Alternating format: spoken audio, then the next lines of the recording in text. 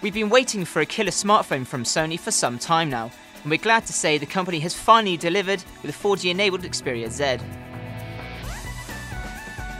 The glossy piano black finish puts the Xperia Z in a similar league to the Nexus 4 in terms of looks. At 146 grams, it's by no means the lightest handset, but its weight does give the device a premium feeling heft that complements its high-end appeal.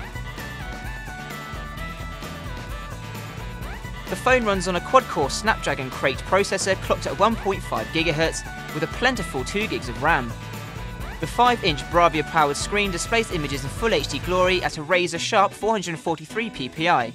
Still, Sony has opted for TFT technology, meaning the screen can look washed out and suffer some rather poor viewing angles. The Xperia Z comes with 16 GB of internal storage and allows for expansion via microSD.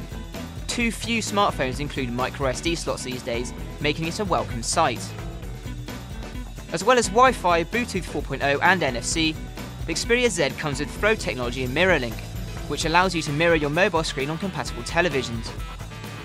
You also get a micro USB port to hook the phone up with your PC.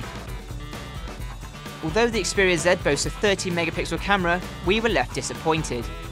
Images look great on the screen before shooting, but we found the resulting photos far less impressive, lacking sharpness and generally looking quite cheap. There are lots of different modes and effects to play with, but this just doesn't make up for the mediocre picture quality.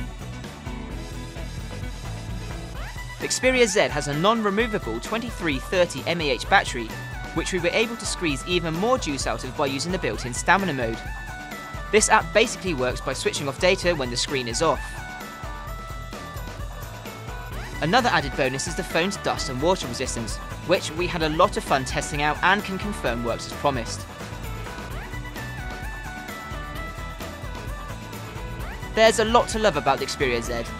Although it's by no means perfect, it's nice to finally see a flagship device from Sony that's worthy to sit amongst the best of the premium smartphone market.